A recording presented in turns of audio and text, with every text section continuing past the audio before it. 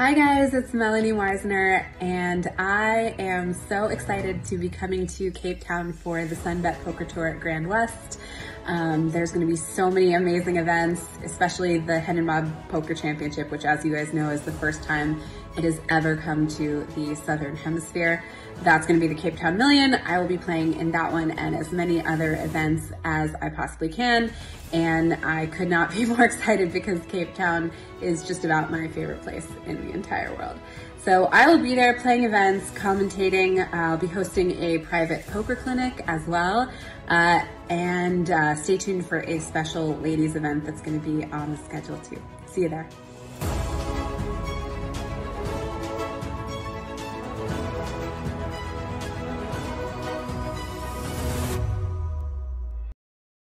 Durban. Okay. So your name was How many ladies Where in about one you episode? stay? I don't know. I'm a bit curious. I about wish. that, but I think they I just won a ticket. play every Thursday. Do that must still be. We must still play that one on IG. Here at the GrandWest Casino at Cape Town, South Africa, and we have a very special evening. Tuesday, Wednesday night. Actually, Pardon Island. International visitor. She's also an ambassador to our tour this year. Please put our hands together for Melanie Weisner. Melanie is not only a poker professional, but she's also a professional poker coach, and she's given up an hour of her time this evening to give the ladies some tips on how to play some cool poker. And of course, she's also hosting the ladies event, which starts at 7 p.m. this evening. So without any further ado, I will now hand you over to famous poker coach Melanie Weisner. Okay. Does my mic work from here? Yeah? They can hear me? Okay, great. Okay, hi. It is so nice to meet you guys. This is one of my favorite things to do ever, these one-table clinics. I think it is the absolute best way to learn in a sort of hands-on, super strategic fashion. And my passion for women in poker is particularly strong because I always wondered when I was starting playing and then when I started touring and things like that, why there weren't more women playing poker. It didn't really make any sense. There wasn't like anything super inherently manly about the game, and I always thought it would be really cool to inspire other smart women to play poker who enjoyed the kind of strategic warfare that I loved when I was playing poker. So what I want to do is I want to simulate the tournament that you guys are about to be in. So in front of you guys, you have the 30,000 in chips that you will have in the tournament. And what I want you to do is I want you to go around the table and tell me a little bit about yourself, your level, history playing poker, just a couple sentences, and then what you think your greatest strength is and what you think your greatest weakness is. Now, I realize that everyone is going to be listening to this, but everyone's going to have the same information. And in poker, what you're really trying to do is suss out what someone else's motivations are, what lies behind those decisions. And the more you know about someone, like if I were to tell you my biggest weakness is that, you know, I fold too much, for example. I get scared. I don't always see it through to the end. What I'm telling you is something you're probably going to be able to pick up anyway if you pay attention to how I'm playing. So don't worry about revealing information to your opponents. It's something that they may be able to pick up on anyway.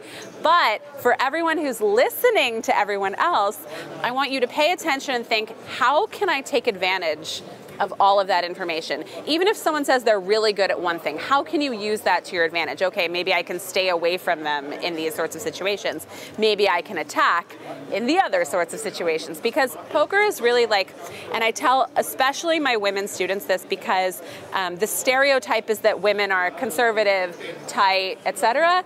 I think there is a little bit of truth to this because our biology from hunter-gatherer days has not entirely caught up with where we are as a society, and typically women are a little more risk averse. Not always. I don't feel that I am, but it was for sure my error when I started playing. I was too conservative. I wanted to have the best hand all the time. That made me feel super comfortable, and I had to learn to push way further the other direction to sort of get me where I needed to be. And anyway, all of that is to say you can practice all of those things in real time. You can practice making these sort of win or die decisions when the pressure is a lot less, because you really want to be a predator. It's kind of like the right country to say that. Lion country. You really have to, you have to be savage. You cannot leave anything on the table. You cannot be nice. You cannot be empathetic. You have to be an absolute savage and take that person for every single chip in front of them. That is how I want you guys to think about poker. And if you feel yourself like maybe feeling like this is too much, this is too far, this feels like someone should catch me, I'm being too aggressive, I promise you're doing it right. And for those of you that are scared of maybe bluffing, or I mean, I'll learn more when I hear you guys talk. But bluffing does not always have to work. Do you guys know who Vanessa Selbst is? She's a famous poker player. She doesn't play so much anymore, but she was one of my best friends. And she told me once, she asked me, are you ever busting a tournament in some crazy bluff? And I was like, not usually. And she's like, then you're not bluffing enough. If no one's ever calling you when you're bluffing, you're not bluffing enough. If every time you value bet you get called, you're not value betting enough, et cetera, et cetera, et cetera, et cetera. So just push it further than you think you need. And everyone else, when we get to everyone's info, just pay attention, see how you can take advantage of that, and then see if it matches with how they play. So maybe I might say, I think my strength is that I can read people really well, and I think my weakness is that I don't bluff enough. But then you watch me and you see I am bluffing. I am bluffing a lot. Then you update immediately. You look for data to confirm or deny whatever your assumption is and go from there. Because what you'll find is that people sometimes play the same way and they never change. And those are the people that are like the Oreo cookie rounders tell you can exploit them forever. And other people adjust immediately. And so there's a skill of recognizing skill and how they update. But more on that as we go along. So I guess I'll start with an intro for those of you that don't know me too well. My name's Melanie. I've been playing poker professionally since I was 20. I started when my younger brother won like $50,000 online when he was 16 years old, and I thought, like, that must be easy, and I could do that if he could do that. Spent a couple years in college losing money, was very stubborn, read all the forums, talked to people, and then it started clicking and then taking off from there. And then I started playing professionally on tour for ages, and then sort of got tired of living out of a suitcase and moved into more poker adjacent things like coaching and consulting and whatever. But I still play major tours, and I'm here to play as well, and that's sort of the super short version of my story. I think my biggest strength in poker probably is reading people, which we'll talk a lot about, because I feel like, and anyone can correct me if they want to focus on anything else, but I feel like the technical stuff is more or less stuff you can learn anywhere. You can read a book, you can see ranges online, like the technical stuff is abound on the internet, but how to separate the good and great players through mental game, through psychology, through reading people, through logical reasoning is not something that's so easy to learn. So that's what I'm passionate about, and that's kind of my focus, and that's what I feel like I'm strongest at. My weakness is sometimes letting that get the best of me. Like I get tunnel vision sometimes if I have a read, even if the technical factors of the hand don't always support it, because it feels so good to be right about that sometimes I forget, like, wait, this person has no reason to be bluffing you. They have been playing tight all day. They could only have really one hand if they're bluffing, but I remember how good that feels to be right. So that's like the trap sometimes. Okay, so go ahead. My name is Babette. I think I'm a fair player, not as professional as you. I love the game. I cannot read people. Do you play in person? Maybe. Yes, we play socially, but not often. But you don't think you can make sense of what is not always. Okay, all right. Not always. We'll see if that changes. There's certain people that I can read, but they're not on this table. But I love the game. What do you think so reading people is your weakness. What do you think your strength is? My strengths? when I start betting, I don't fold in the end. I'll go for it. You fight for the pot. That's great. That's a really good trait. It's hard to play against people that are willing to fight for every pot. Very, very hard. Good trait. Good trait. Okay. Hi, my name is Trish. I've been playing poker for maybe a year now. My weakness is my bet sizing. I need to spend some time around that and getting it right. And what do you do? Like, what's the problem with it? I think like sometimes I overbet, and then you get like, obviously no one calls you with a very strong hand, and you want callers, and then sometimes I just don't get the bet size right in terms of getting multiple callers or getting people off a hand. When I don't want a caller. Okay, so, got it. And then I think my weakness is the emotion. If I have a bad beat, I get over it quite quickly. I don't really linger on it. I don't allow my mind to spend too much time on it. So quite strong-minded in that sense. And I think that's a really good trait to have in this game. Super important, yeah. So I don't take bad beats really badly. I don't hold it in my mind and not let go. Nice. What about if you make a mistake? Yeah, same. I brush it off, learn from it, and then I tend to move forward. Well, that is pro. That is super pro. That's great. A mistake. Yeah. Okay, awesome. Okay. Hi, my name is Nikki. What was it? Nicolette. Nicolette, okay. But you can call me Nikki, there's another Nikki. And I've been playing for about 2 years. I would think my strength is talking at the table, entertaining people, if that is a strength. And weakness is calling way too much. Do you feel like you're worried people are bluffing you? Yeah, sometimes. You need to see it to be sure. And I have a hand, but just not a really strong hand, and sometimes they'll, get me to fold. All right, we'll talk about that. Okay. So my name's Monica. Monica. I'm a brand new player. I played my first live game ever on the 16th of April. Okay. I'm having such a lot of fun. It's so great to be part of a poker community. Amazing, diverse community. I think my biggest strength is I'm very brave. Okay, and I think my biggest weakness is I'm very brave. Okay. Okay, I get that for sure. We will pay attention to that. Hi, my name is Nazni. I'm very new to poker. Okay. So probably 4 months. Okay. My strength that I see, I can read people, and then the weakness is I fold also too quickly. Like I fold a lot. People can pressure you out of situations. Yes. Okay. All right. Common. Notice some common themes here. Yes. Great. Amazing. Hi, I'm Chanel. Started online, played probably the last year weekly a live game. I think my weakness is sometimes my brain tells me I will win this hand. And then divine inspiration. I will win it. Never mind, as you said, all the technicalities and everything. Strength. Almost the same as I'm easygoing. So if I get a bad beat, I don't go on about it forever. I just let it go and go on. Beautiful. That's such a beautiful trait. You guys actually will notice, or I've noticed among the women players, they're so much more mentally tough than the men are. It tends, which is a very interesting kind of a sportsmanship thing. Women tend to let it go quicker than the men. They don't like blow up the next hand. I think it's a huge asset. Huge asset. Hi, my name is Tariro. I've been playing poker. Tariro. Tario? Tariro. Tariro, beautiful. Yes. Okay.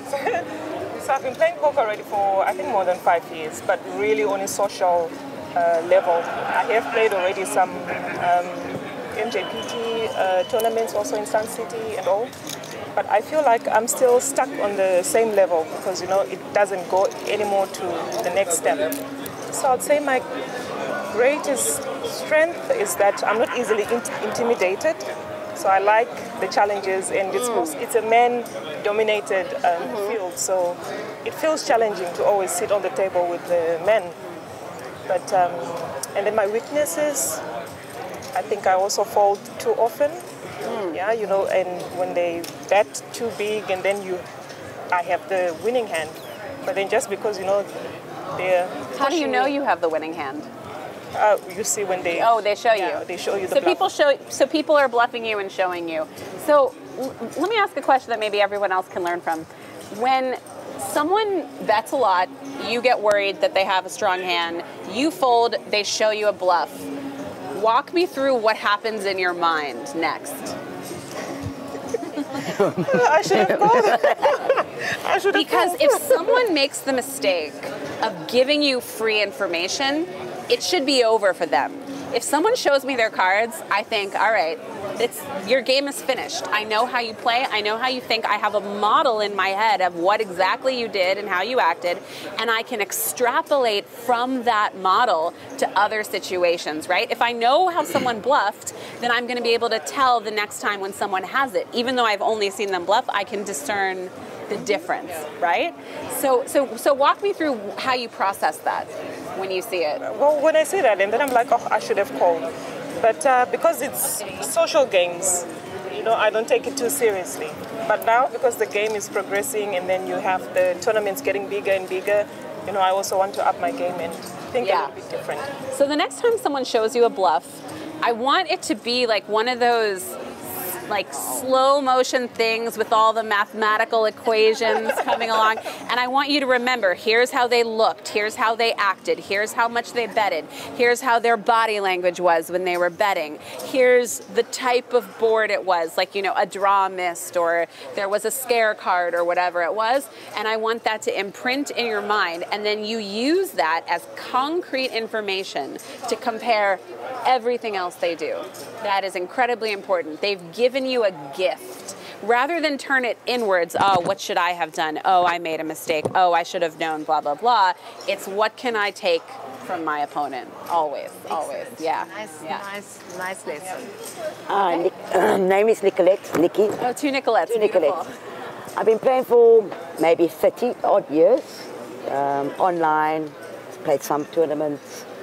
Sun City, I played the last one, and now I'm playing odd. I think my strength is not giving the next player information is key. I try to cut off. Yeah. This info, data is very important for me. To not give them. I think my weakness is I don't bluff too much. I should Don't start bluff too much. bluffing. Yeah. I'm scared to bluff, to be caught out bluffing. Oh, yeah. That is my. But think about. That is my thing. Think about what happens if you get caught bluffing. If you get caught bluffing, yes, you lose the pot. But other people get scared. Is it scarier? I'll give you two situations. Is it scarier to play against someone who's playing straightforward and when they bet you know they have a hand, or when they bet they're unpredictable and you don't know what they could have? That's the person you're scared of, right? That's the person you don't want to play. If I catch someone bluffing, I feel like, okay, relief, like I was right, I won the pot, I caught them bluffing, but I'm still like very on edge to play this person because I know they're capable of that. If you guys get caught bluffing, and you better be bluffing more after this thing today, what I want you to do is when you have these cards and you have the bluff, usually people say, oh, I don't have anything, or like, you know, they muck their hand or whatever. I want you to rip that over like it's the nuts. I want you to turn it over like it's the nuts proud. And what happens is your opponent like takes them and they're like, wait, what?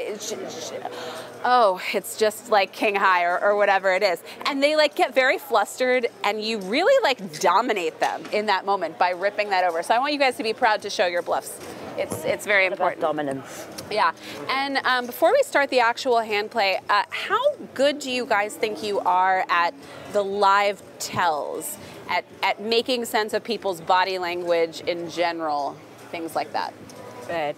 Yeah, it's such limited time, like 20 seconds. I don't think I focus on it. To take everything. Nobody focuses on it. I'm so Like thinking focusing on your own just hand. about what cards might that person have, which you will never probably, well, somewhere you can get a read, but I'm just thinking, what can it possibly be? Never mind who it is, what they're doing. Yeah. So I'm going to give away a few of my tricks before we start. Live tells are incredibly important, and I think that women actually tend to be, on the whole, a little bit more intuitive with them and a little bit better at paying attention to them, because I think we're just better at the psychological sussing out in general. People as a rule are more honest from their feet up until their face. People are very practiced at being dishonest with their face and less practiced with their hands, less practiced with their feet, etc. So many times in my career, it's not like a secret I'm giving away on camera, I have leaned back in the table and looked underneath at someone's feet if I had a tough decision. And I would find that if they were like tapping their foot excitedly or, you know, loose, that they were comfortable, they had a good hand. And if you'd see their legs like wrapped around the chair legs, you know, like clinging to them, they were absolutely bluffing. And I've seen it pre-flop too, when someone looks at their hand before it's their turn and their foot starts tapping, then I know, oh, they have a good hand, and maybe I was gonna go all in, but now I folded. Very reliable tell. People, even if they in their mind know about it and are wise to it, they still are not consciously controlling every part of it, unless they're at a super elite level, obviously, in which case it doesn't matter. So something easy you can look for. Same with the hands. If people's hands are like more relaxed, more like stretched out towards the pot, they tend to subconsciously think they're going to win the pot. Whereas if they're tighter, like in, it's more of an indicator of fear, things like that. All of these can't be used on their own. It's just if it's a close decision and you're not sure, you can add those kinds of things in. And the next thing I would say to pay attention to is some people like to do reverse tells. So some people like to act strong when weak, weak when strong, and they're the kind of person that's like, you know, they check to you and then they like look at you with, and they like immediately with the chips like to be like very intimidating because but they don't have a good hand and they don't want you to bet.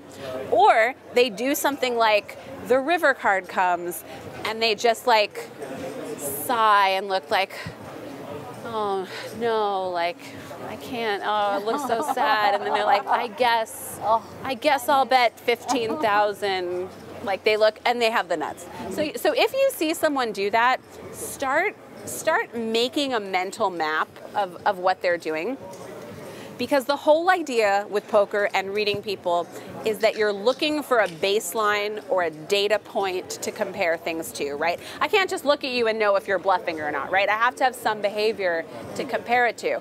But if I get how you're, and that's like also another reason why it's really good to talk to people at the table, just chit chat, you know, where are you from? Like, oh, I'm so excited to be here. Just disarm your opposition immediately. Because if you get a sense of how they are when they're comfortable and talking to you and chatting, then you're gonna know, oh, what changed here? Is that strong? Is that weak? And also, people that you are more comfortable with, that feel like friendly to you, are going to subconsciously have a tougher time bluffing you. It's going to be harder. Like, have you guys ever noticed that it's harder to bluff someone who knows you really well than it is a stranger, right? They know what you're up to. Same thing, you create that kind of comfort level at the table, you control that. Everyone thinks, oh, this fish, I'm just gonna like run her over, when really you're just like setting the stage to manipulate them the whole time. I'm dead serious about this predator thing, and we'll keep going. Okay, so let's go ahead and start. We're gonna simulate the game, and as we go on, just to get an idea of where you are technically and strategically, if you're gonna fold your hand, just keep it on the rail. Don't send it into the muck. And afterward, we're gonna expose all the hands and talk through all the decisions, yeah? Okay, great. So, yes, we'll go ahead and deal a hand. Let's, I guess, yeah, we can draw for the button, I guess, to make it official.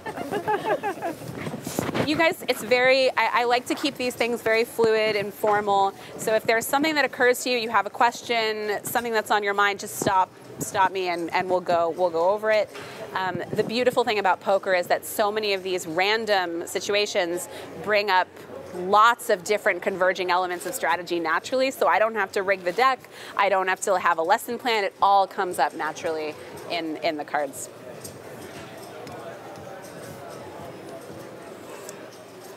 Wow, king. Okay, so we have the button over here in the, I guess, 4 seat. Great. What a great starting point. And we'll simulate, so we'll do the blinds of 100, 200, I think is what we'll start at. I actually have not looked at the structure. So yeah, we have a nice big blind ante. Did you guys ever play before there was big blind ante? No. You would not believe. The dealer every time had to be like, antes, please, antes. And then someone would miss an ante and they'd be like, that one was mine. And it would stop. It was a whole mess, a whole mess. All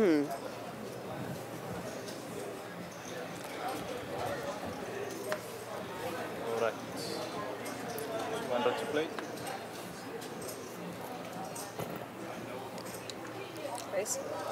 Raise up to 500. So go ahead and put that on your rail. What's it? Yeah, just keep it on here. 500. Excuse me. If you fold, just put it on the rail so we can know that it's not in play. Fold. Call. 500. Fold. 400 more. Fold. Raise. Re-raise. Up to 2.2. 17 more.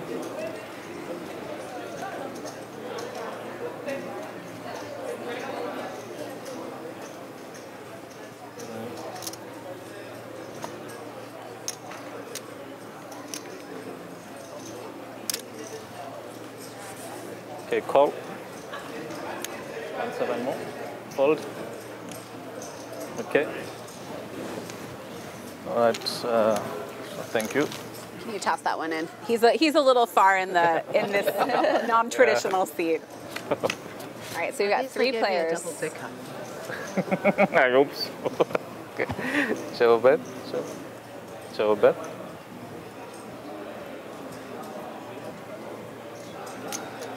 $3,000. 3.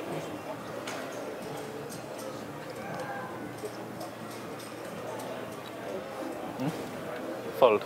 Okay, let's see these two first. Let's see these 2 hands first. Let's expose these. So ace 10 and ace jack. So nobody had anything. Very interesting. Okay, let's ask the first question. So you re-raised pre-flop. Why? What was the reason behind that? Why not just call? She raised first to act, so that's a strong position, right? She called. Why not just call? Why did you choose to re-raise? So I don't want to hand in like a queen 10 because I have ace 10. You don't want to what? And like queen 10. So I thought if I re-raise and someone, for instance, got like a queen 10, one of them, or 9 jack, then they will fold because it's big. Okay, so you thought it's suited. Okay. Yeah. But to see where they're really at. Is it? Okay, so it was. Would you say it was a test to see how strong she really was? Okay, I'm really glad she said that. I feel like a lot of how many people identify with that sort of thinking? Yeah. Yeah. I do that a lot. Okay, this is one of the best lessons I can teach you, and it came up the first hand.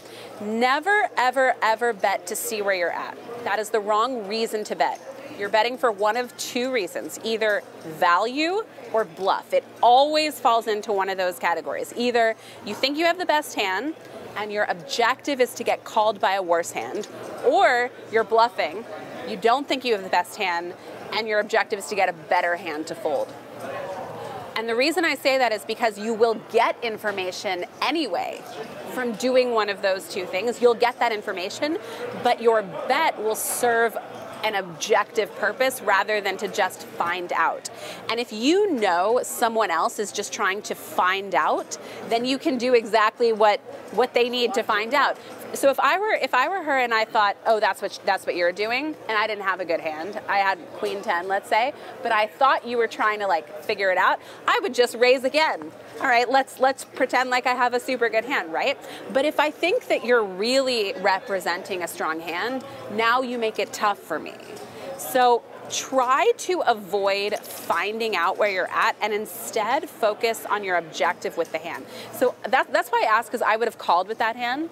The reason I would have is because under the gun raise is quite strong. She did have a better hand than you. And you have another call, and your hand plays well. So your hand is suited, it's connected. There's flops that are going to be good for your hand legitimately where you don't have to muscle out the other people. Also, you have a nutted suited hand, meaning If someone else has lower clubs, you can take their whole stack. You want to keep them in the hand. If they have queen 10, let them stay in the hand. Your flop comes 10, 5, 5, you get all the money. Like, you don't always want worse hands to fold, even though it feels like, you know, I want to just end the hand and win the pot. What you're trying to do, if you think you're better than your opposition, is you want to keep them in the pot and make as many decisions as you can instead of end the hand, end the decisions. That's what you're trying to do if you're uncomfortable. If you're comfortable and you can dominate, you want to create more decision points. So tell me why you didn't bet this flop. It's just the two of you, right? Why not go for it? That is one if she bet, you're folding, yeah? If she was betting, I was folding, yeah. So if you bet, she folds. This is a board that's fairly dry. Are you guys familiar with those terms, dry and wet? Yeah. So when the texture is dry, the only thing she can call you with is if she has a queen, right? If she has it, she's going to call you. If she doesn't, she's going to fold. She probably would even fold ace king if she happened to have it. So what made you see this and get gun shy? So that's one of the things that I'm struggling with. So on a flop like that, and it is I don't know, do I go big or do I just half a pot? Well, she's only going to call if she has a queen, right? So whenever you're betting, this will probably help you with your bet sizing. Your objective with betting is to use the size as your weapon for your objective. So your objective is to win this pot for as cheaply as possible, right? When you're bluffing, it's the biggest risk reward. If I have a pot of, you know, 4,000 and I think my opponent's going to fold if they don't have a queen, if I bet 2,000, why do I need to bet 4,000 to get the same result, right? I only give them more money if they do have a queen, right? So I would ask yourself, I would put yourself in her shoes. If I have a queen, I'm going to call whatever, right? And if I don't, what's it going to take to get me to fold? If I didn't have anything, what would it take me to fold? A good start is like half the pot if you don't know really where to whatever, because it's not too much and too little. But I don't think you'd have to bet a lot. You are representing a super strong hand. You could have aces. You could have kings. You could have queens. You could have ace, queen, any of those things. And I would bet like a third of the pot and just go from there. I don't think you need to bet more than that. To get, your objective right now, you don't have anything. You don't have a draw, you don't have a pair. Your objective is to get her to fold, right? So your bet size serves that objective. What's it gonna take to get her to fold where I don't, what's the minimum it's gonna take? Sometimes it's a big bet. Sometimes you know your opponent is stubborn, and if you want them to fold, it's gonna be, the minimum is gonna be a lot. But in general, it's what's the minimum it's gonna take to get my objective. So that's what I would have done on this flop. Now, once you checked, what did you think? She didn't hit anything. She didn't have anything, right? Were you worried she might be setting a trap? That I was worried about. With something like two queens, yeah. But you're gonna find out really quick, right? Yeah. So again, she's not betting to see where she's at. She's betting to bluff. She's bluffing to take down the pot. She's also gonna see where she's at with what happens, but it's not the reason, right? And so you thought, I can take this, whether or not I have the best hand. Maybe she has a pair that's below the queens, maybe whatever it is. I don't think you thought you had the best hand. No, you didn't know that she had the ace. I thought she had a strong hand. But notice that aggression wins. If you are given the opportunity to be aggressive, take it. Always take it when your opponent hands you something like that. Now, if you know your opponent's a big trap setter and they love to pretend they don't have anything and like let you bet, okay, it's a different story. But typically, if someone shows you weakness, predator mentality, you pounce, you take it. Good job. Okay, let's see the other hands that everyone folded just to make sure. Okay, why were we in this to begin with though? You called a raise. Yeah, it's a 500 rand raise. I want to see a flop at least, but then I wasn't willing to commit more to the pot on a bigger raise. I'm glad you didn't commit more to the pot, but this is one of the worst hands you can be dealt. I I would resist the temptation to speculate with those weak hands, because it just seems like, oh, it's 500 right now, but as you get deeper, that will compound. Excuse me. Okay. Good. Okay, great. Okay, let's play another hand. Does anyone have any other questions about that one? Yeah. For instance, that is Four on the floor. Yeah. It's probably when we used to play. A lot of us know each other. And Me on this blind. I wouldn't call that on a bigger blind. But in that 100 I'm calling. Yeah. With a 30,000. You want to get the riffraff out. Yeah. That's reasonable. To get the riffraff out is a reasonable reason. You want to thin the field, and if she wants to stay in, then make her pay. That's good.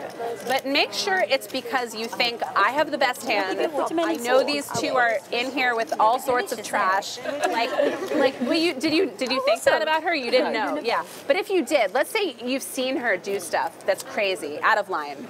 Then you would say, I know my hand's good enough. I'm going to make them pay to stay in with their trash. And if they want to still stay in for the re-raise, good fucking luck. Let's see if you hit it with your 5-3. Try to do that. All right. Oh, also something I noticed, you guys are looking at your hands before it's your turn. Are you guys aware of that? Yeah. Whoever is doing, don't ever do it. Because it's tempting. What did I get, right? You want to know immediately. Instead, watch the other people for clues, because they can sometimes tell you how they feel about their hand by the way they look. Look at your cards. And you can pick this up super quick. Okay, isn't everybody looking at you when you are looking at your cards? I feel yes, but if I see you looking at it and I'm over here and I haven't acted yet and I think, oh, she has a good hand, then maybe I'm going to change what I'm going to do, because you're giving me free information. Yeah. Also, if you don't look at your cards, you get to practice thinking about what you're going to do with different hands. Like, oh, I see a raise and a re-raise. What is the minimum strength hand I'm going to need, rather than looking and then deciding. Okay, raise 600. Raise to 600 from the maniac over here with the 5-3. And also, you guys have to watch what she did, what she did, what she did. Make a model. Use that in how you're going to play next. 600. Fold. 600.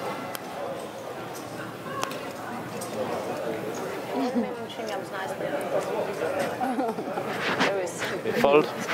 600. I didn't bring with any there. 5 more. Call. 400 more.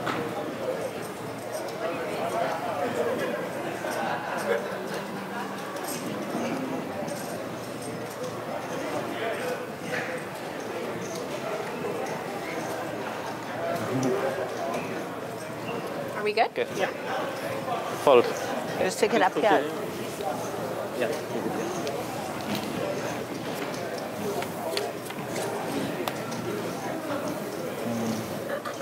Okay. Show a bet. Check. Show a bet. 1,200. 1, 2.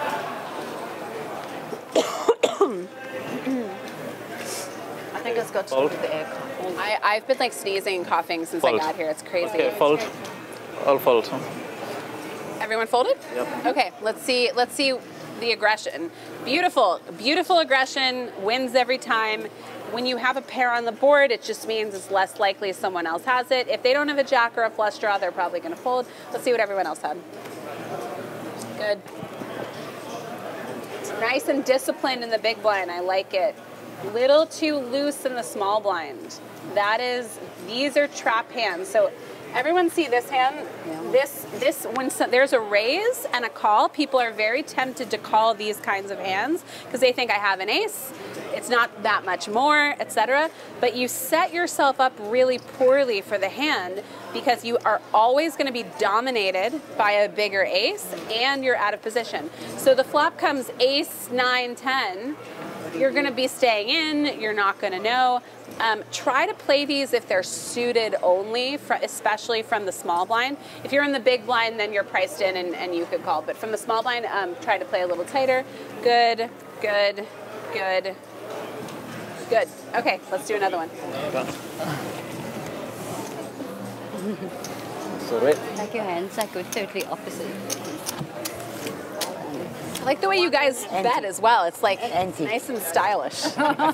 it's not timid at all. It's very good. That's how it's previous. No, you know, we have to be very brave. Like, I don't know what the you really do. worldwide is, but I don't think we make more than 3% of the players. So if you're going to it's very low. Yeah. You know, you play at a boys' table, you got to play. And something about it is like every time, especially at the lower stakes, women are underestimated like crazy, and they get offended that they are a lot of the time. Like when I was first starting, advantage. Exactly. Yeah. But it's a huge advantage. If someone's underestimating you, you don't need to make them know how good you are. Figure out how they're underestimating you. If they think you're tight and they can run you over, bluff the shit out of them. If they think they're never going to fold to you because they can't stand to have the idea of having a woman bluff them, have a value hand every time you bet them. Figure out what way they're underestimating you and then exploit it to the max. It doesn't matter if they think you're good. It's great if they think you suck. Just make sure you take advantage of whatever way they are trying to take advantage of you. 200.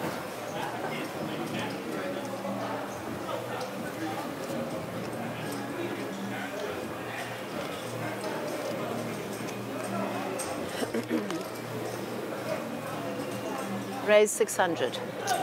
Raise up to 600. Fold 600. Fold 500 more.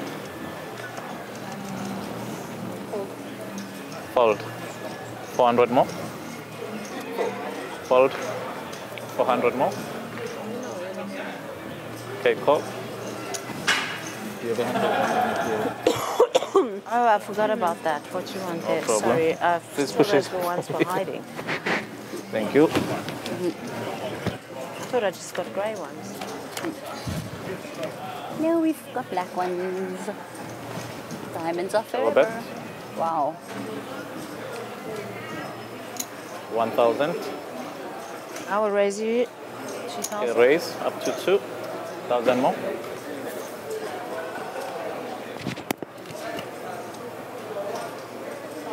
Fold. All right, let's see these. I got a lot to say here. Okay. So firstly, you limped in. Why? I feel like you know you're not supposed to do that. I could tell by the way you said that. Raise or fold. So But I why? do limp sometimes. I Why? know that. Why? If you limp, you make it easy to play you, because if you limp, I know as your opponent, you've got a hand you want to see a flop with, but it's not that good.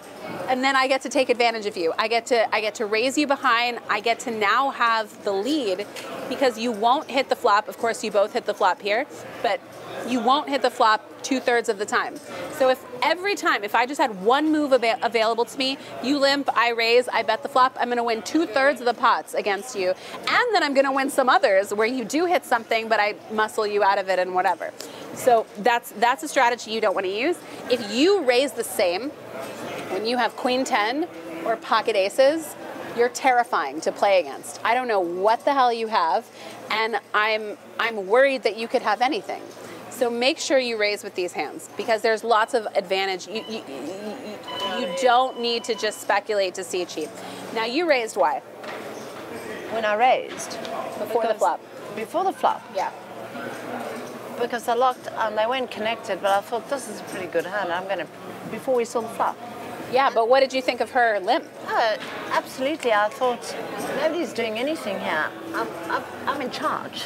Yeah, so she took advantage of the weakness big time, and notice she had the inferior hand big time, but the pressure was able to give her the pot. Now she did have the best hand here, but I would argue that if neither of them hit anything, she was going to win the flop. Okay, so she raised and you decided I'm already in for 200. I'll call the other 400 right. Okay, so tell me about your decision here. Why did you decide to lead into her instead of check and see what she does first? Because you don't have to. You could check and see which, and I noticed you were looking at your hand instead of looking at her when she looks at the flop. stare at your opponent, watch how they react to the flop. Sometimes they know the game, and they're just going to be looking at you back because they know you have to act first. Sometimes they're not. Sometimes they look, and you can tell how, if they like it, you can tell if like they're pained by it. Do you guys know who Jennifer Tilly is? Yes, your friend. So Jennifer Tilly won a big pot for me once in a major event where I had pocket kings and the flop came ace high, like it always does when you have kings. And she didn't have anything, and she knew that I didn't like the ace. And I was like, how did you know? And she said, you have a live tell. And I was like, oh, really? Like, what is it? And she told me there was this thing called the hooded blink. I kid you not, that was the term for it. And she said that when people see a card they don't like, they blink extra long because their mind is subconsciously trying to block out that card. And I was like, what the hell? And I noticed other people doing this on, like, not everyone, but you could tell, like, when they didn't like the ace or when they didn't like whatever. And I was like, oh my God. And Jennifer Tilly is like, she's a very savvy psychological player, but like she's not like the most technically proficient player, but she was like shitting on all these guys who were like, you know, these solver masters because she knew things that they weren't even paying attention to. And she owned me in that hand because of that. I never forgot it. So if you're watching someone as the flop comes out, you're just giving yourself opportunity to see if you can pick up anything. Maybe you will, maybe you won't, but you start to calibrate that skill and you get to play it back. Oh, I did see that, it did mean that, maybe I'll learn that in someone else. And even if you're not doing that, you can pay attention to yourself and how you naturally react in those situations. I was just like, what am I doing in, you know, when these things, am I giving anything away? And I noticed that when I would see a flop I loved, I would look away really quick. Like I as if like I didn't want anyone to know how hard I hit the flop. I was like, I wonder, okay, I do that. Is anyone else doing that? And I started to pay attention to that. So if you just gotta watch them when the flop comes out. And if she knows the game, she knows you have to act first, she's not gonna even look at it until you act. That's what I do. But so many people aren't aware of these things. Give yourself the chance. Anyway, so you let out, instead of seeing what you did, why? 3 diamonds. Explain. You think she's got a flush? Why would she have a flush? 2,000 extra. No, before that. When you just saw the flop and nobody had acted, it was your turn. You could have checked and see what she did first, but you bet. Why? I raised 1,000. Why? See if I can get any action out of it. So, but did you think you had the best hand? I thought I did. Yes. So you thought you had the best hand here. But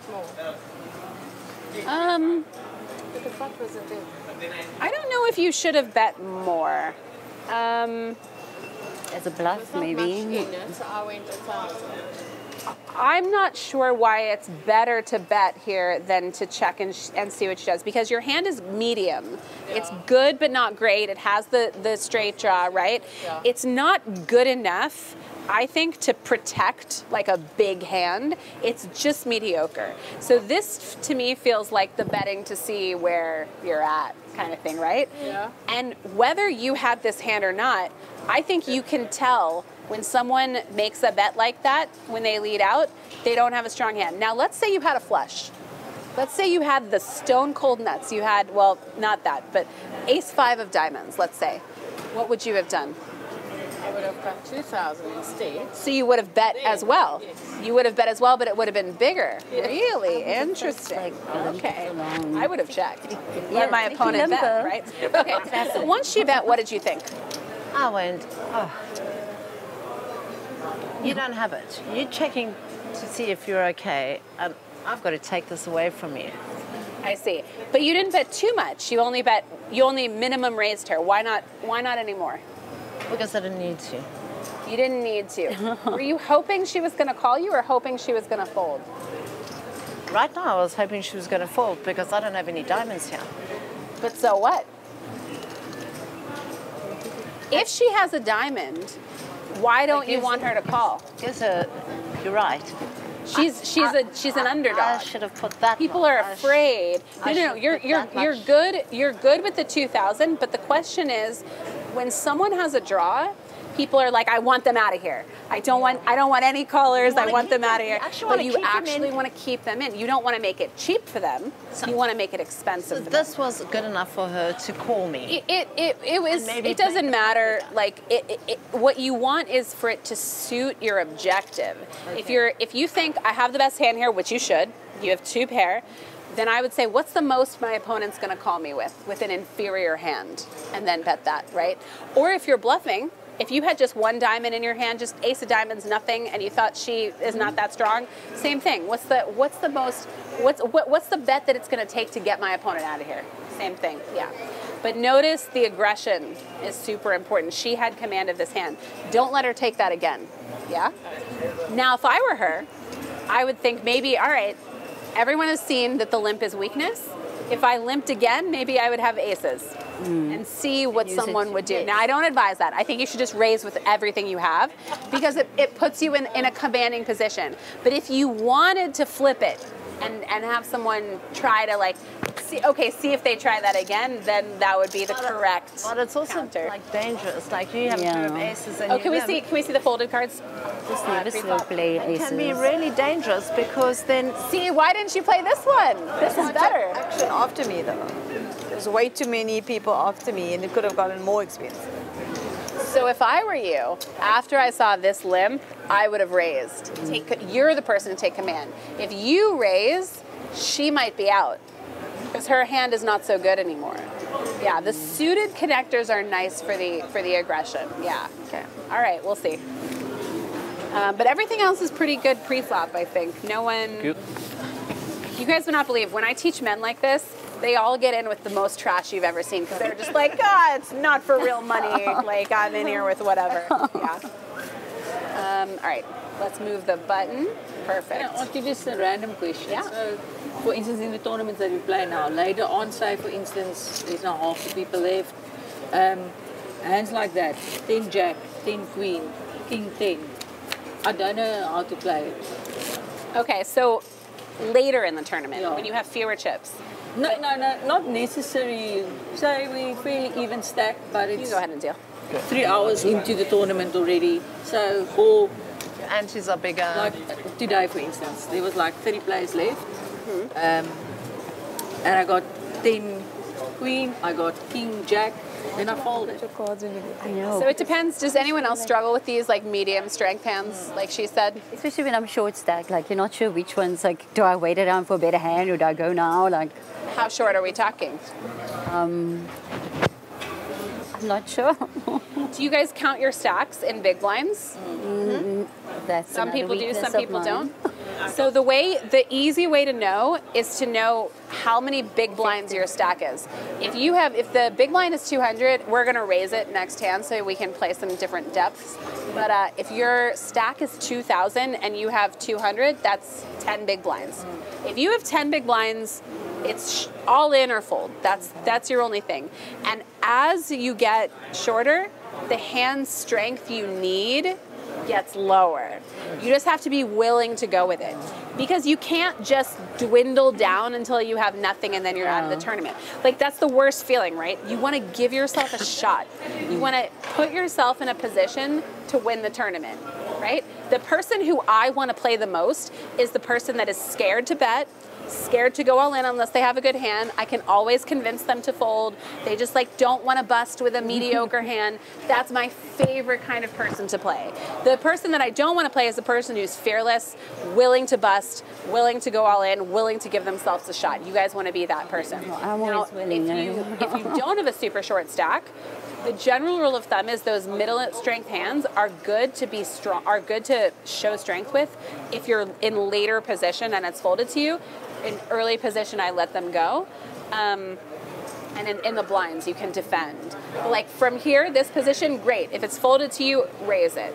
But if you were in her position, I would get rid of it, yeah. And you guys can look at these like simplified range charts online and you basically can see what's the minimum strength hand I need and then anything above that. So like from your position you could say king 10 and better, or jack 10 and better if you wanted to just like simplify it for yourself. And then maybe from this position you might say ace jack and better, that sort of thing, yeah. Okay, let's go. Yeah. 200 to play. Hold. Hold. 200.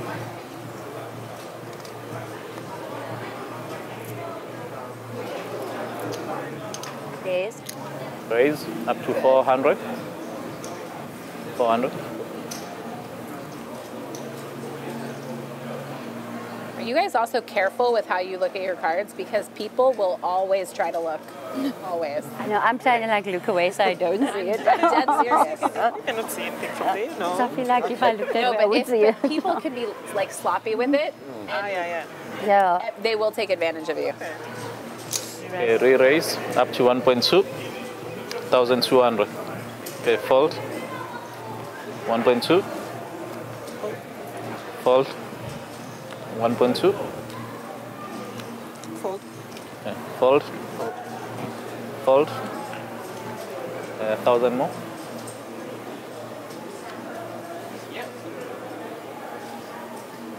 Okay, fold. 800 more. Okay, call. And what you guys not in the hand should be doing is paying razor sharp attention to them and seeing if you can pick up stuff. Always. People are like, oh, I'm not in the hand. Boo, I'll go on my phone. No. You pay attention and see if you can pick up anything. Because if you can see a hand that goes to showdown, see how it plays, you know everything you need to about that person. I know that this person likes to bluff. I know this person plays shitty hands, etc. 3,500.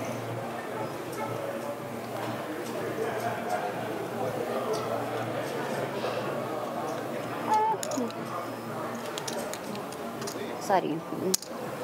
Fold. Fold. Okay.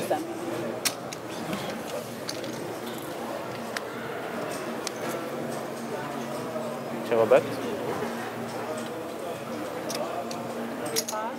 3.5.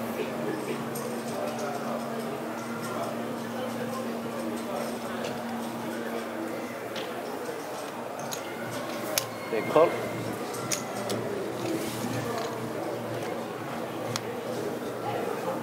Have a bet. Check. Have a bet.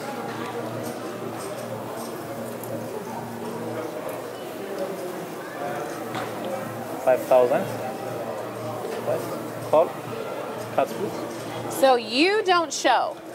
Don't show first. Make her show. She bet, you called. She's got to show you. And by the way, if she mucks, if she says, oh, you caught me bluffing, and she mucks, you don't have to show your cards.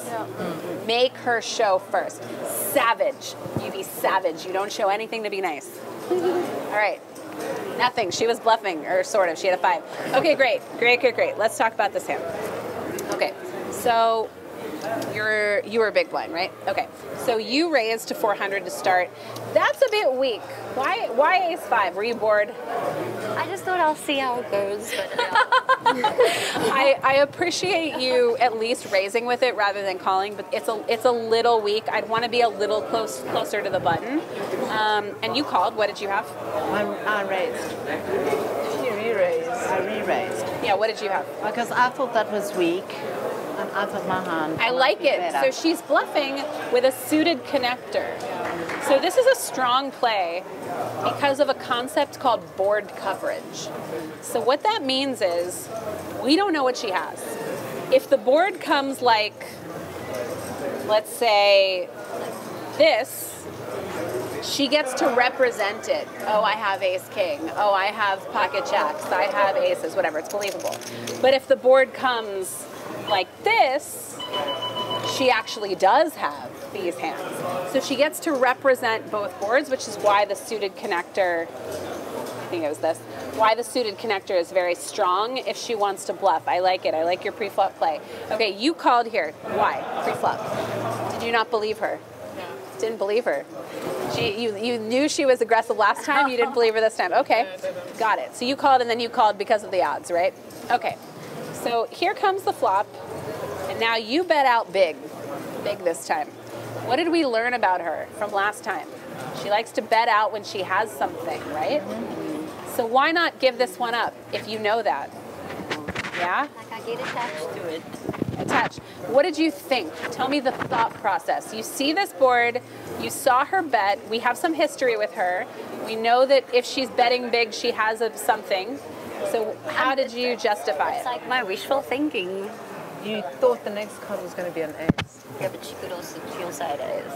Yeah, but were you thinking your hand could be good, or were you thinking it wasn't good, but it might get good? It would get it better on the further down. Okay, so the odds of that happening, even if your ace is good, do you guys know how to count odds and outs? A little bit, but not good. It's super easy. All you do is you multiply the number of outs you have, which is for the ace. She has 3, she doesn't know that she has an ace, 3 left in the deck, right? In concept, times 2, 6. 6% for it to come on the turn, 6% for it to come on the river, very low. And then for the 5, since you've got 1 in your hand and 1 on the board, that's 2 outs. So 4% for another one, 4%. So overall, you have 10% to hit your cards on the turn, 10% to hit your cards on the river. If you think you're behind her, she's an 80% favorite in the hand to win. So it's very low that you're going to hit your cards. And she could also have a card like this, which makes it even worse. So you're drawing to 2 outs, which means you have 8% total to win the hand. So if you saw it on TV, it would show her hand as 92% and your hand as 8%. If you could see that, you wouldn't want to stay in, right? Yeah. Now, I would be tempted to stay in if I didn't know, if I didn't have the info. I would think, maybe she's just trying to win it. Maybe she doesn't have anything. Maybe my 5 is good. But we have the info from her. So I think we could have comfortably folded that one. And you have an interesting hand because you do have something. But you learned that she had a better thing. I knew, yeah. It would have And been her bet a was weak. big. It would have been a weak call. Yeah. If you didn't think and you were fishing. Yeah. And I knew I'm not prepared to take that chance. Yeah. Even though I could have maybe got somewhere. Yeah, you have the backdoor flush, the backdoor straight. I would have been tempted, but I think it's a good fold. All right. But that's just because of the situation we're in. Yeah. Not just a general For sure. idea. For sure.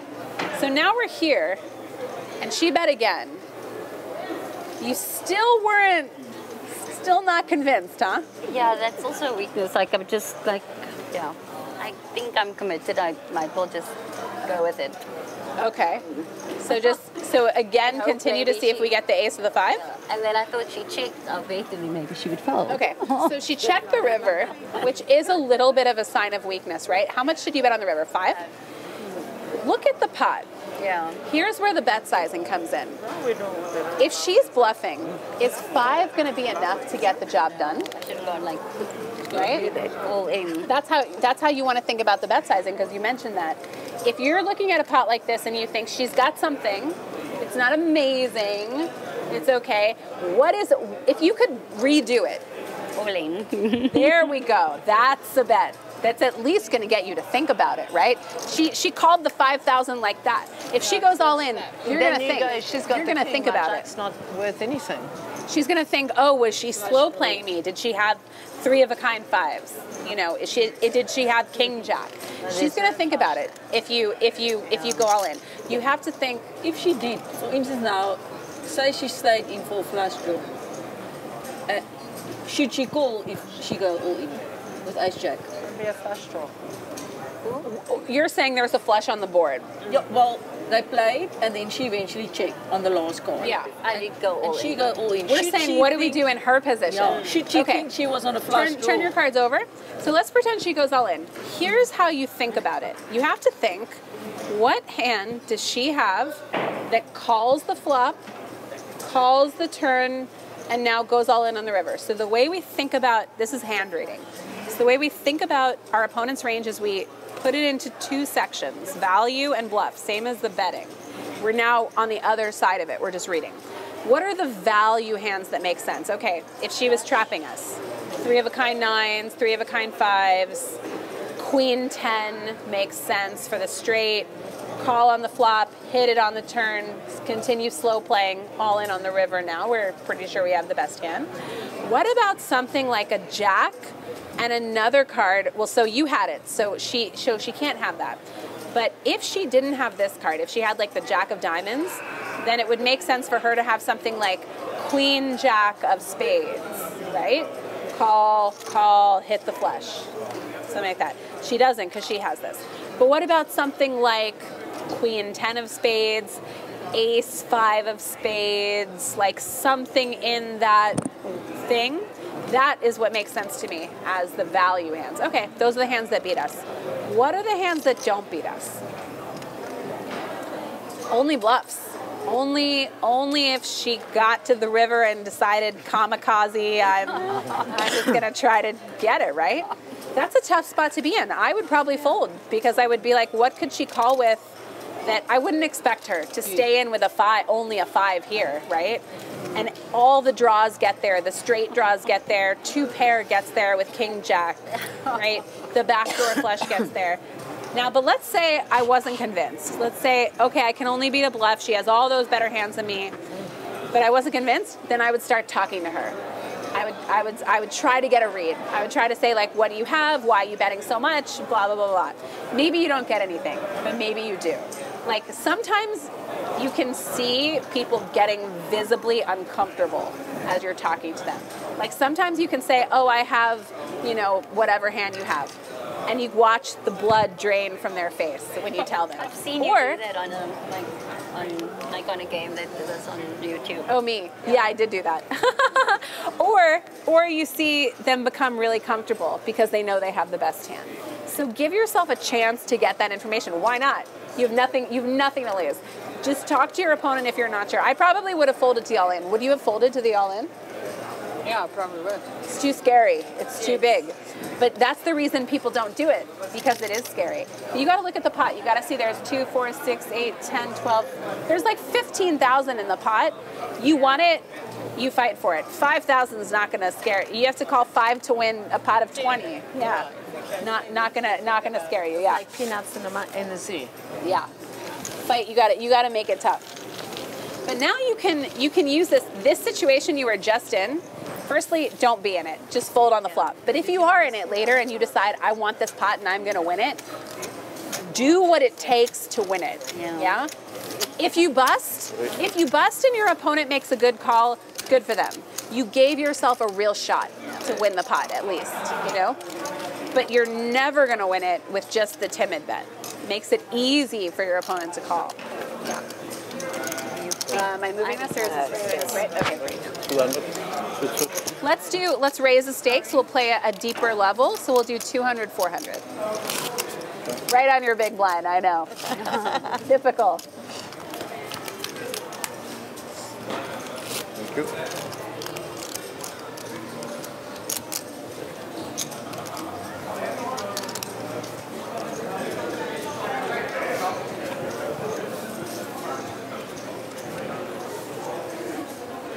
Okay, 400 to play. 20 minutes. Okay.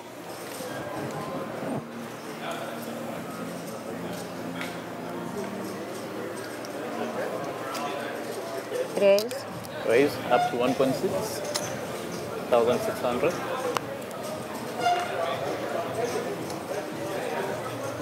Okay, fold. 1,600. Fold. 1.6. Okay, fold. 1.6.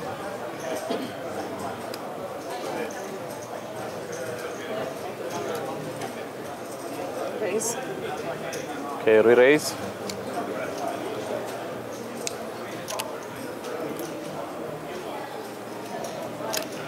Up to 4.8. I like these bet sizes. These are nice. Fold. 4,800. Okay, fold. 4.8. Fold.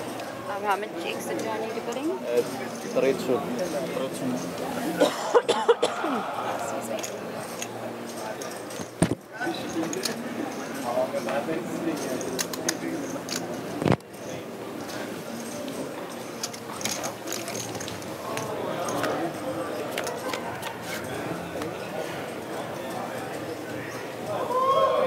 Check on that.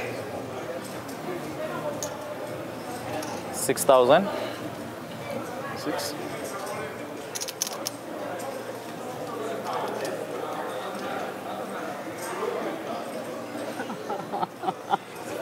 Sorry, I'm going out, but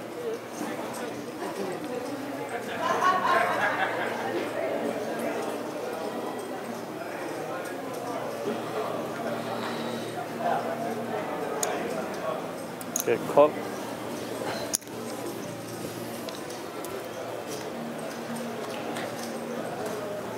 Show bet. Okay, all in.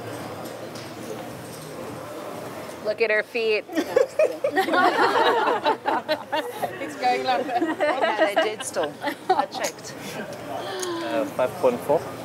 So wait, before you do anything, this is actually a nice opportunity. Why don't you tell us what's going through your mind? Yeah. I'm thinking she's bluffing. Why? I'm trying now to read her. Her body movement. What do you have? What do I have? Oh, must I tell you what I have? Yeah. I mean, there's no more action. She's all in. So for a learning experience, so we can all know, you can tell us. Yeah. I have pocket sevens. Okay, so you have pocket seven. So you can only you can beat her if she's bluffing, and you lose if she has an ace, right? Is it possible she has a better hand than yours that's not an ace? It's possible. Pocket eights, pocket nines, pocket tens, maybe? It's possible. Okay. If she's just totally bluffing, what hand do you expect to see? This is what you got to think in the moment. Like, do you think she's going to show up with just like king queen? That's what I think. You know? I'm thinking king jack or something. King jack? Definitely got an A. If you were her though, if you were her and you raised, got re-raised, would you not be afraid of this board? I would be. You would be, right? Yeah. So she's got to have a lot of chutzpah Yeah. to be bluffing right now. But maybe she's tilted. She lost the other hand. Maybe she thinks she has nothing to lose. Maybe she's thinking, I'm gonna take what I just learned to heart and I'm gonna fight for this pot. Maybe, right? It's the kind of board that people don't really bluff on. Okay, so you have a tough decision. What else are you gonna use to make your decision? Any other factors? There's something else important. I'm pot committed. Lot in the pot, right? There's 10, there's like almost 20 in the pot and she's betting five. Yeah. So she has to be bluffing. How often does she have to be bluffing for you to make this call? Very. I think she's bluffing all the time. No, I'm kidding. But she could have an ace here. She's betting 5 into 20, which means if she calls 5, she's winning 25. She's getting 5 to 1 on her money, right? So she only has to be good 20% of the time here. Excuse me, less. 18, whatever, 17% of the time. 1,800 raise was big, and Nikki called it. Yeah. So even if you lose 5/6 of the time here, it's still a good call. So that's another reason to make the call. Oh, you'll see now. maybe I've got a 5. Oh, am I going to show her? No, not yet. She hasn't made her choice.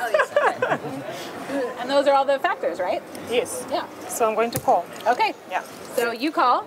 Now you do have to flip them over because it's you still have to run the hand. Ooh, wrong. Well, could be, I mean, thinking about it. Another 5 on the board. Oh, do you have a 5? Do you have a 5? No. I had the 5. So I think the key here, I don't mind you calling. She showed that she was willing to, et cetera, et cetera. The key, I think, is this board is very scary. People don't typically bluff. You could have ace king. You could have ace queen. And even if she's wanting to win the pot, that's in her mind, right? That you could have those hands, right? I don't think you would have just bluffed here, would you? Would you? Maybe. No, I would have to have one of those cards. I wouldn't have liked. You would have checked if you didn't have anything. If you had like, if you had this hand, you would have checked to her, right? Yeah. Yeah. I understand why you didn't want to fold though. Yeah, I get it. All right, let's do another hand. Did you consider that you were using your image from last time? Well, usually I play like very, and my range is very wide, so I can't believe that she thought I was bluffing. But we all just saw you bluff. So was that in your mind that like your image wasn't so good? You know what I mean? Yeah, because I didn't want to make the same mistake twice. If like, someone would they think I would do it like just a second? People don't typically do it. If people get caught bluffing and then they're at it the next hand, they usually have it. They're trying. They're hoping you think they're on tilt, right? They're like oh well, I'm all in or whatever. But they usually have it. To see people bluff multiple times in a row is a very special kind of person. Usually they're just hoping you think they're tilted. Very important to remember that. Yeah. Okay, let's play. They're gonna make me stop in about 15 minutes, so let's play another like 10 minutes or so, and then we'll do like I'll leave a few minutes for questions or whatever if you guys have them.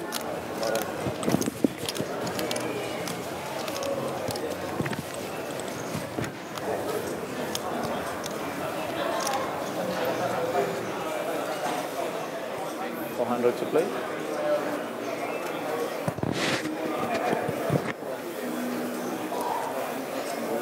Fold 400. Okay, fold 400.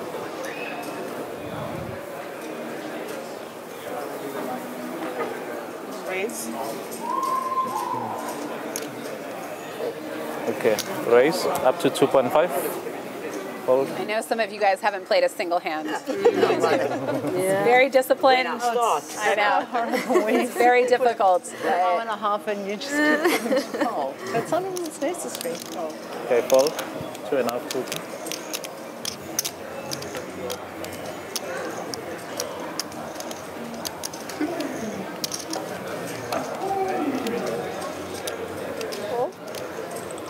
Fold.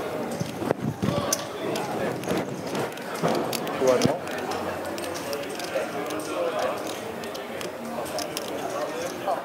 Okay, fold. Please push it in. Thank you.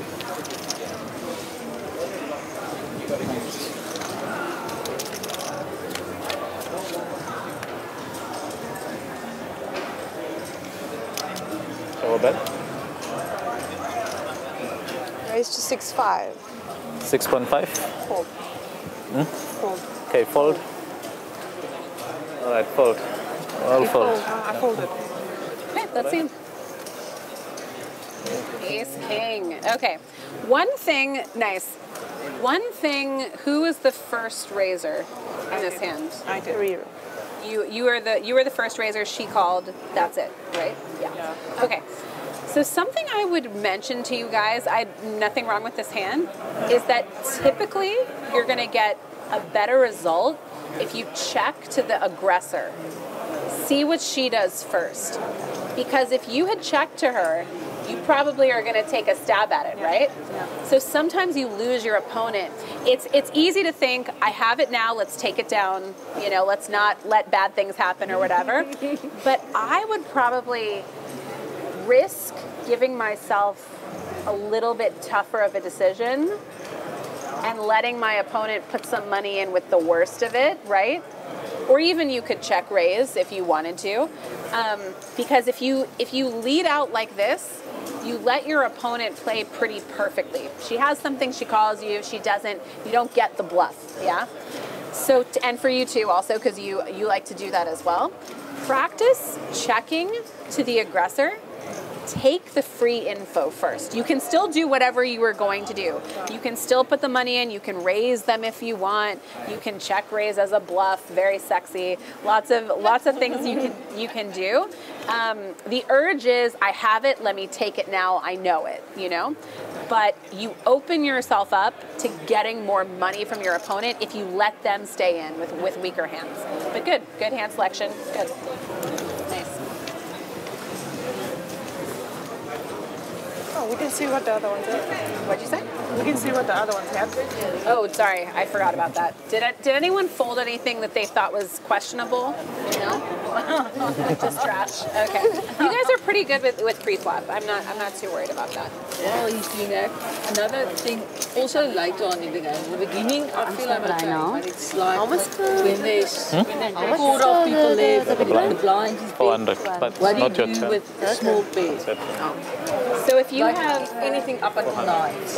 I would go all in if you have under 15 big blinds, and then you can use them as a re-steal, a re-raise all in. So totally, we're playing. Let's play some short stack stuff so you guys get a little. What are we? Let's have the blinds be 500 and 1,000 now. So this is shorter stack poker. And you guys will have more all-in or full decisions. What you don't want to do when you're short is just keep calling raises to see flops, missing, folding, etc. And what you also want to do, especially when you're short, when you have 20 big blinds or so, you want to look for the person at your table who is raising wide. Who's it going to be at this table? I know who it is. It's going to raise what? Who at this table do you think would be opening weaker hands than typical?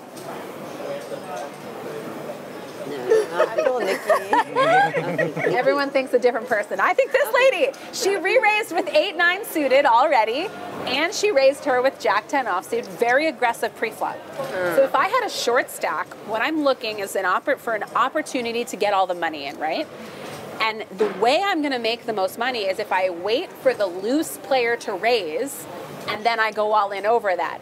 Because I'm going to pick up the blinds and her money. If I show down, then I show down. Hopefully I win. Great. But you're looking for the person who is opening loose because that is the person that's most likely to raise. And then if you go all in, to fold. You pick up a lot of chips like that. You pick up the blinds and annies already, which is like 2.5 big blinds. And then you'll pick up, let's say, the 3 of hers. So you're going to get 5.5 big blinds. If you've got 15 that you're going all in, you add a third to your stock. No showdown. It's huge. So you're looking for these re-steal spots. Now, if you have a bigger stack, like let's say 30 medium stack, 30 to 40 big blinds, you also are looking for the same person not to go all in against, but to re-raise. So does anybody 3-bet or re-raise as a bluff pre-flop? I know you do. Does anyone else do that? Gotta start doing that, especially as women. People will be scared shitless of you. They will think you have aces every time. You have to use your image. Do you notice that when you do re-raise, when you have aces or kings, sometimes nobody calls you? Yeah? It's because they know. They know you have a good hand. So if you mix in every once in a while, 7-8 suited, you know, king 9 of suited, like not only you keep them guessing, but you get control of the hand. You can win a pot you don't deserve, right? That's what poker is all about. You have to win these pots that you don't deserve for getting the big hands. So if I have like 30, let's say I have like 40,000 and the blinds are 500 and 1,000, I'm paying attention to who I've seen already who has shown down a weaker starting hand. Oh, they were willing to play that. Oh, they were willing to raise with that. Now in the back of my mind, I know they raise wide, right? So I'm just waiting for an opportunity, maybe in late position, when they raise and I'm on the button, they're on the cutoff, whatever they raise. If I have a mediocre hand that I wouldn't play, maybe I re-raise with that. I try to take advantage of what I know about that person. You create pots for yourself like that. Not all the time. You look for one time a level to do this. And you just get away with it because they think you have kings. They think you have aces. You have to do that. And then once in a while when you have to show down your hand or like you play post flop because whatever, now they think, oh my God, she re-raised with that. And then when you do have aces or kings, you get action now. Yeah. That's crucial in tournaments though. If you want to win tournaments, you have to re-raise as a bluff pre-flop. You have to pick the occasional spot.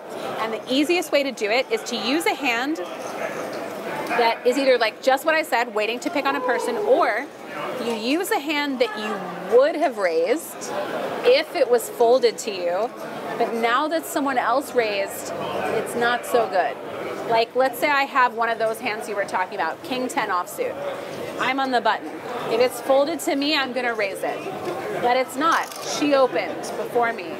Maybe I use it as a bluff now. She raises, I re-raise. Maybe she folds ace jack. because she thinks I'm so tight. I haven't played a hand in 2 hours.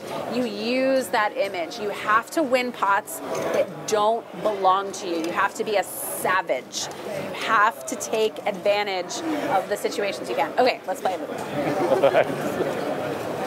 Huh? Oh, sorry. Okay, this will be our last hand, and then I'll take a few questions. Alright, 1,000 to play. Fold. 1,000. Fold. 1,000. Fold. Raise. Okay. You know. Up to 3.5. So now if you guys have around 20, this is not a size you can just call. It's like 15%, 13% of your stack. Your move is to go all in or to fold, usually, typically, depending on what you think. Fold. 3.5.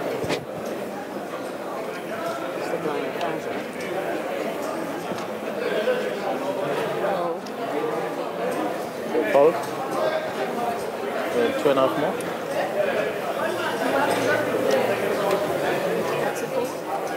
Enough more. 3.5.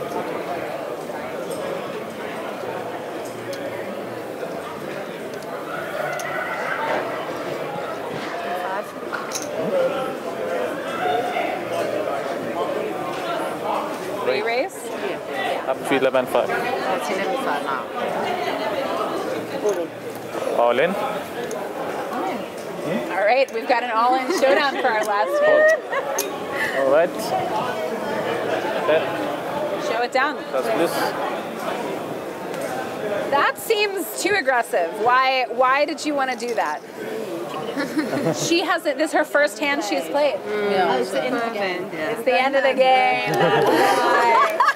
All right, let's see if justice prevails. Okay, when the queen comes for the end of the game. Not yet. You're all good, Nikki. But 2 more cards to go. Oh, you're still good. 10 or a queen, otherwise justice prevails. Justice prevails. Well done. Nice. You still get all my chips because I think that's one of the quarters of it. Perfect. It's what I really want you guys to do, since the event is going to start, I guess, in whatever, half an hour, I want you guys to pay attention to who is opening loose hands at your table. Watch what goes to showdown. If you see someone with a weak hand, put it in the back of your mind, this is my person. And then look for one spot when they raise before the flop to re-raise after. If they make it whatever, you make it 3 times whatever they made, that's your person. Try to steal one of those pots one time. And for the rest of it, use everything else I said, I guess.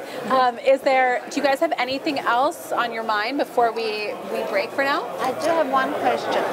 The way you play, is it right to think your strategy in the beginning of the game and in the middle of the game and at the end of the game could be quite different? Absolutely, it is. Okay. 100%. But what I'm doing at every table I sit at is I'm not coming with some preordained strategy. No. I'm going to play tight. I'm going to play loose. What I'm doing is I'm paying attention to what people are playing, how it goes to showdown, what the story of them is. And then I'm seeing, how can I take advantage of this person? Oh, she's too tight. She's too loose. She doesn't believe, so that means I can't bluff her. She always believes, so I'm going to bluff as much as I can versus her. I'm trying to figure out where I think people are weak, and then I adjust my game based on that. Sometimes at a table when people are crazy and aggressive, I play very tight and passive, and I have to trap people and let them hang themselves. Sometimes if people are the opposite, if they're very tight and timid, then I just bet all the time. I bet every street. I muscle them out of every pot. It's different. Identify your opponent's weakness, and what I do in my phone is I write down the seat numbers, 1 through 9, and every time I see something, I write it down. She folded to a big bet on the river. She bluffed with 7 deuce offsuit, whatever. And then I review them and I think, how am I going to take advantage of this? What am I going to do? And you might not know right away. Like, it takes a lot of teaching to sort of convert that, but you start your brain in the process of how do I take advantage of anything that I see. So this is like kind of an intro to that kind of thinking. I wish we could do like a couple more hours, but I think that's going to be it. My pleasure. And if you guys, my pleasure. If you guys I'm going to be here the whole tournament. So if you guys have any hands that you feel like, oh, I'm not sure if I did the right thing, etc., write them down and send me a message. Like Mark has my number, so he'll give it to you. Send me a message and I'll give you some feedback on it and tell you my thoughts. And can I ask you a really important question? Yeah. Are you staying out of our ladies' tournament? Are you? Oh, I'm gonna play. Oh. I'm gonna donate because I'm still quite jet lagged. So I'm gonna. This was my prep. This was my strategy prep for this tournament. No, there had to be some reason to do a free. Look, if I'm at your table, I have 2 cards just like you guys. Yes. You guys can beat me. It's absolutely possible. Oh, we will. Don't be intimidated. Bluff me. Don't worry, the Cape Town ladies are vicious. Good. That's what I like to see. I like to see the ladies put up a fight. All right. Good luck in the tournament. Thank you. My pleasure. Literally today, like 4 hours ago. I'm so tired. Los Angeles.